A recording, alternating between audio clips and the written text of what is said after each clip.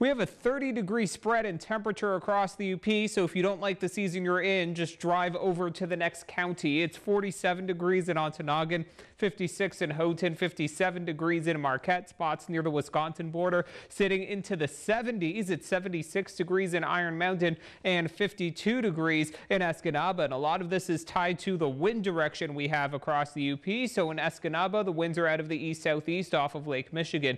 In Marquette, we're now picking up on a north-northeast breeze off of Lake Superior at 16 miles per hour. That has cooled the temperature down compared to where we were earlier this afternoon. And in Iron Mountain, we have a light breeze out of the southeast, which is completely a land breeze in that area. So we're seeing our warmest temperatures setting up for those spots along the Wisconsin border.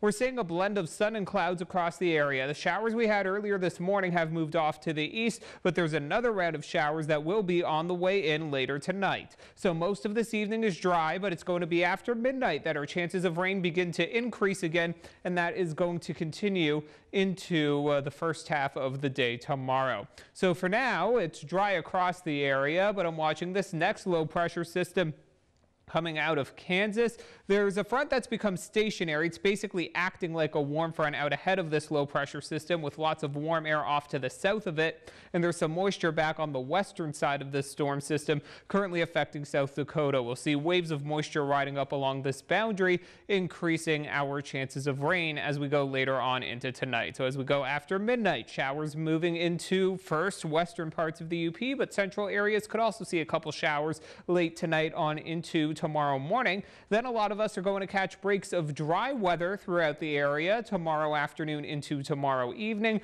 And then our next round of some rain will be moving in early Thursday, and we are going to have scattered showers in the forecast for both Thursday and Friday.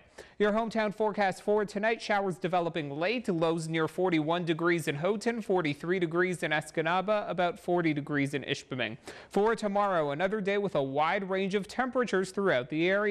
Highs getting into the 70s for some spots close to the Wisconsin border, 53 degrees in Houghton, 58 degrees in Marquette, 57 in Escanaba, and getting into the 60s for interior parts of Marquette County. And here's a look at potential rainfall amounts as we go throughout the next few days. And what I'm highlighting is that the heaviest rainfall will be for western sections of the UP, where we could see some amounts over the next few days totaling more than 1 inch, with lesser amounts of rainfall more likely looking towards the eastern half of the UP.